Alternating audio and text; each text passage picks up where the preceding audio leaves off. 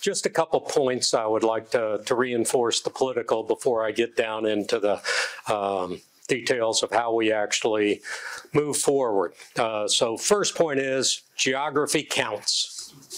That's why Alaska is so important to missile defense of our nation, period. Because only from Alaska do you have the capability of defending against attacks out of the east or attacks out of the west. Back in the day, we were originally concerned only about North Korea. But we always wanted to ensure inside the program that we had the residual capability to be able to defend our country from the east. And so today there are things like a communications facility at Fort Drum that just further provide us that capability. So geography counts in this game. Second point, look at the world today. What do we have going on in the world? And who is the target? Look in Ukraine. The target are not maneuver forces of missiles. The target's the civilian population, the civilian infrastructure, the telecom networks, the energy grid, apartment buildings to seed terror. Look at what happened when the Russians moved into Chechnya. Same thing. What was the target? Not the maneuver forces. What was the target in Israel? Look at where Hezbollah and Hamas are both targeting the use of missiles and rockets today. On the civilian population, on the civilian infrastructure. And look at the United States. If that's the precedent that's being set out there, what's going to be the target for somebody? Well, one could argue that our deterrent posture with our ICBMs, sea-based, land-based, and our bomber force provides a tremendous deterrent, and that is all true. What if deterrence fails? What do I mean by that? What if somebody launches a single ICBM at ADAC? What are we going to do? Are we in a position where, pick a country, are we going to respond with an overwhelming nuclear attack on a country that shoots at ADAC? I don't think so. And what GMD provides to our country is options for our decision makers. All of a sudden, if you've got the ability to defend and take down a small attack, all of a sudden, you've provided our decision makers options. They don't have to respond with a massive retaliation. And so that's a very important piece of the puzzle that most people really don't pay a lot of attention to, but it's critical in today's world. So just trying to reinforce what Meade and Ricky talked about and why it's important.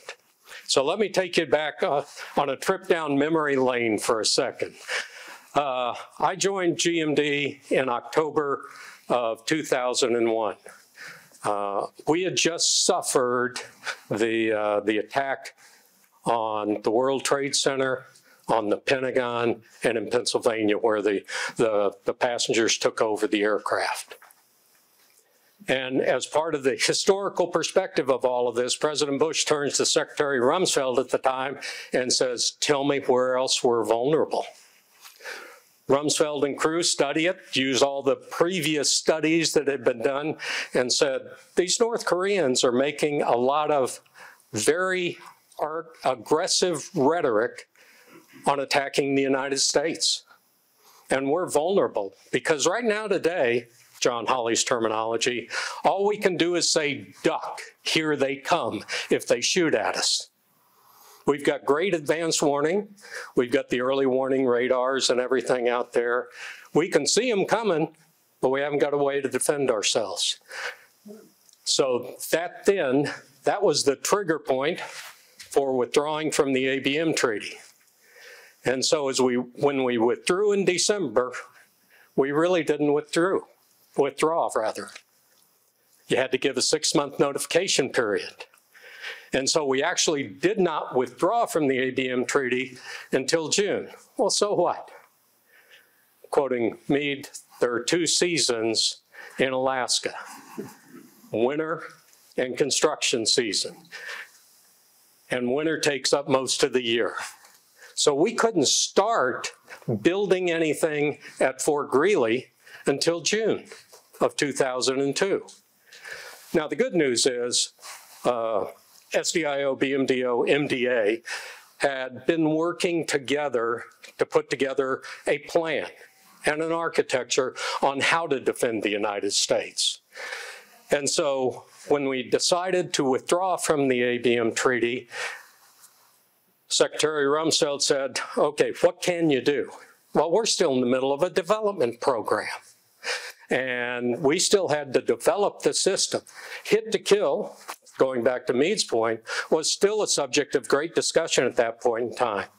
We had people, Ted Postal, the Union of Concerned Scientists, and others, testifying in Congress that this was technically impossible to achieve. Nobody thought it was feasible. You couldn't do this hit-to-kill stuff. No way. Well, we had to finish development because we didn't have enough data to really refute that argument initially. And so that was a piece of the puzzle. Fast forward, we withdraw from the ABM treaty, or announce our withdrawal in December. Then we've got to move forward. And so in January, well, in December, we basically withdrew in order to build what was termed a test bed. So we were going to build the infrastructure similar to what we have today, similar, not the same. And we're going to test things, not launching out of Greely, but testing a lot of things. In those days, we launched our test program, launched the interceptor out of Kwajalein and the targets out of Kodiak. And so we used that kind of a geometry, which was very similar to what we would see with an attack. And so the test bed was what we withdrew from the ABM treaty to do. Well, in January of that year, the President and Secretary Rumsfeld got together and said, I don't like this idea of a test bed. We're going to build an operational system. And so on the 6th of January, I got called up to DC, and I was told that we're going to give you $10 billion for the program. And that's 2001 dollars, not inflated. We're going to give you $10 billion. You will go operational by 30 September 2004. And, oh, by the way, you're in complete development of this system. You got to prove that it's going to work. And to do that, in the next 12 months, you're going to fly 4 intercept flight tests. Just to calibrate everybody, in those days, an intercept flight test cost about $250 million a copy because of all the stuff that went into that. And so I had a polite discussion with some very, very senior people and said, it's not enough time. That's 33 months away, can't do it. We've got to be able to do all this development, and then we would sequentially move into building the system and everything. And at that point, correct me where I stray, the only thing we had at Fort Greely in the missile defense complex was a wellhead. Nothing else. Nothing else. And so I said, got to do all this construction stuff too. And so I was told I wasn't listening. That I had until the 30th of September of 2004, and I will go operational again. So, not being real smart, I tried again and listed all the reasons why I needed more time and margin in the program. And for the second time, I was told I was not listening. Whereupon I am trainable, so I migrated in to say, okay, we'll do the best we can. And that's what they asked for. So there were a couple practical things coming out of that. The first thing was, since we did not have any defensive capability for our country, something was better than nothing. So what we had was a scenario where we had a capabilities-based program. Now, everybody inside the Pentagon thought we were going to be a bunch of wild people and abuse that mercilessly. Not true. But we had a lot more flexibility as a result of that. Northcom had developed requirements for us, and Army SMDC fed that in. But we had flexibility to make the trade-offs where we needed to make the trade-offs on a routine basis. When we encountered a technical problem, we took that technical problem, sat down, worked the problem, came up with alternatives, and then typically I went and sat with the U.S. Army. In those days, they called him a trade-off system manager, and the deputy commander, Lieutenant General Ed Anderson, out of Northcom at the time, and worked the problem with them. So we didn't have a set of rigid requirements that we never deviated from, that in normal acquisition programs, and I've been an Army program manager a number of times for some programs that are in the news today, where you spend the last 20% of your budget trying to get 1% of the requirements met. That's not the way we needed to do this, because we were on a timeline because our country was at risk. We could not afford to let that happen.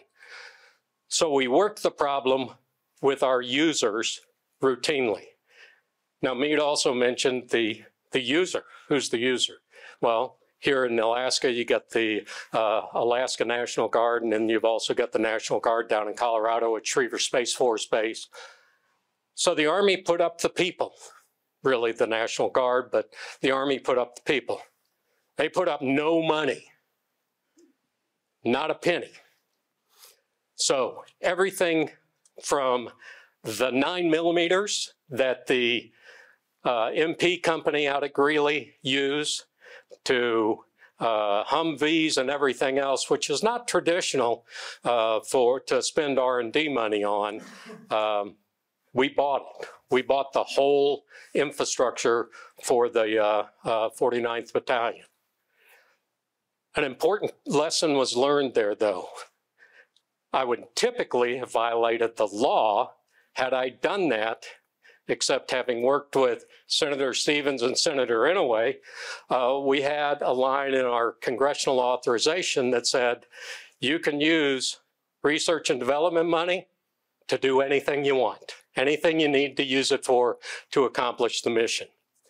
So things like buying 9mm, that was within the budget. Military construction, which is normally a very rigid, I only spent $500 million of that out at Fort Greely in terms of the MILCON piece of the puzzle. So we had a lot more flexibility, but to a point that was made by Meade also, how we got that flexibility?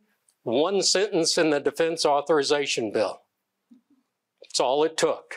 And we had the flexibility to legally change the color of money without having to go through the normal reprogramming process inside the Pentagon, where when you achieve a certain threshold, you've got to go through the formal process. And typically takes 2 to 3 months or so to reprogram colors of money.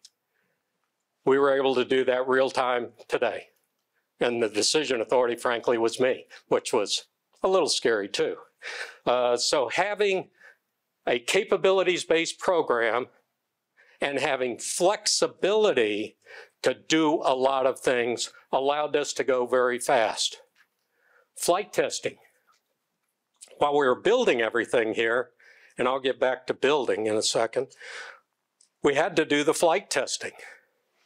So we were given a mission to fly 4 in the next 12 months. We flew 5 in the next 14 months. And that demonstrated that we had the right technology to be able to do it. Now, though that was against realistic at the time threat targets in the presence of countermeasures. That second point gets dropped most of the time when people talk about it. But they were not the targets that we've got today. And they were not the level of countermeasures we have today. So we had a little bit easier task, but we also just had prototypes.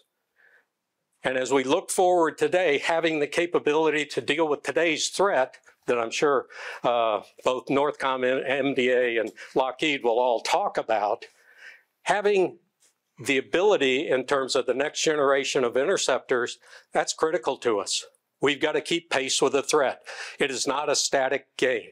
And as Ricky mentioned, ICBM launch earlier this week out of China.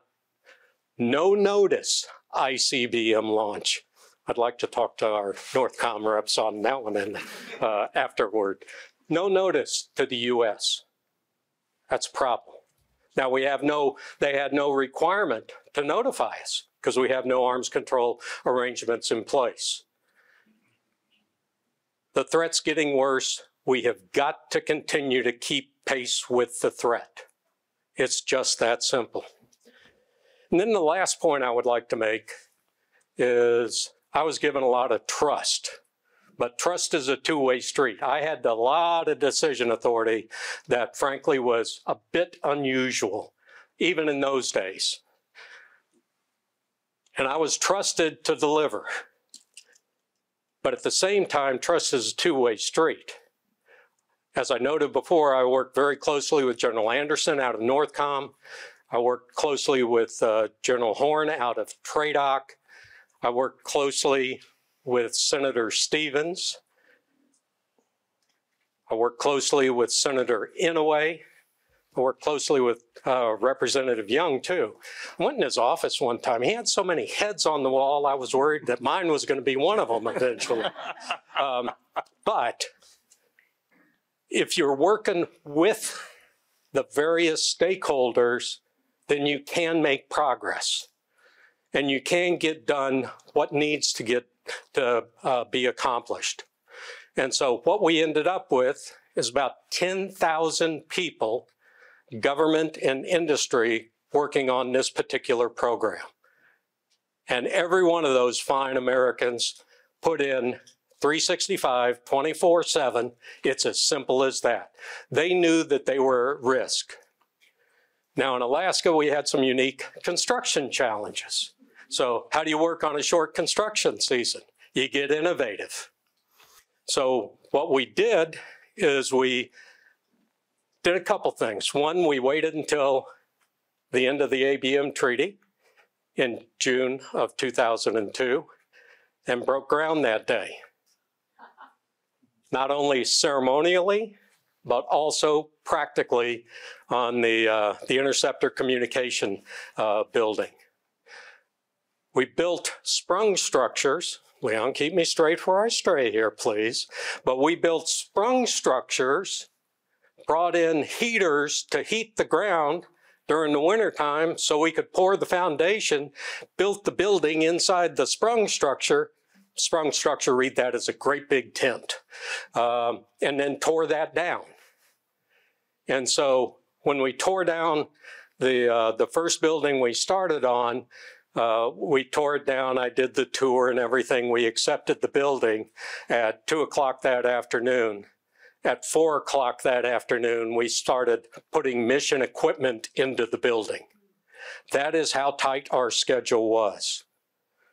And the great people that worked on this program, of which there are stakeholders in here that were part of that program back then, they deserve enormous credit for what they accomplished.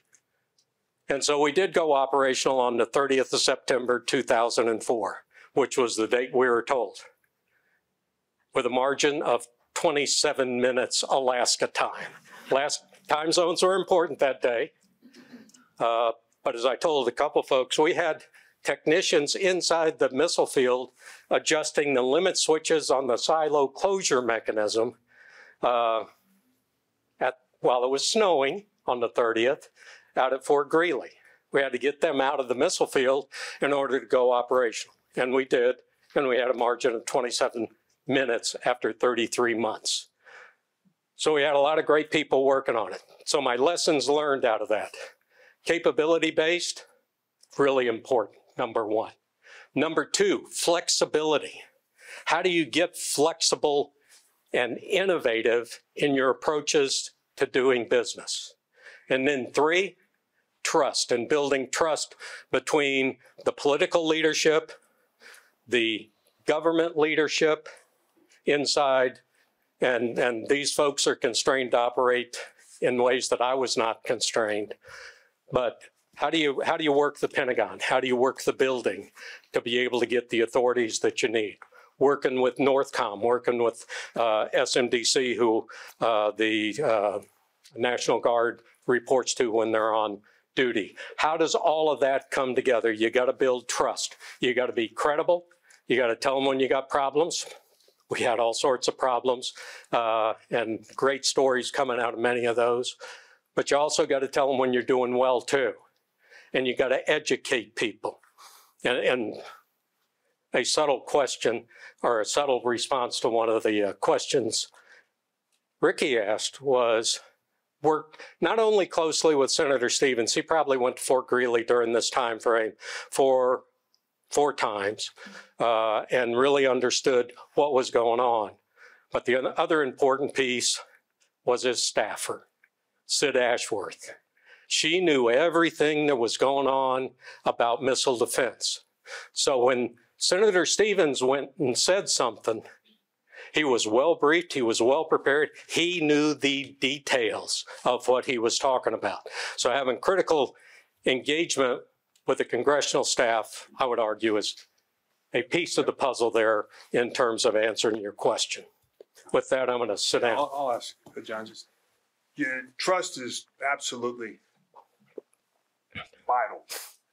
If you look back, we had failures. We had epic failures. Oh, let me just. Yeah. We had epic failures, and the culture. However, the culture didn't go risk averse on those failures. You didn't, because you couldn't do what you did.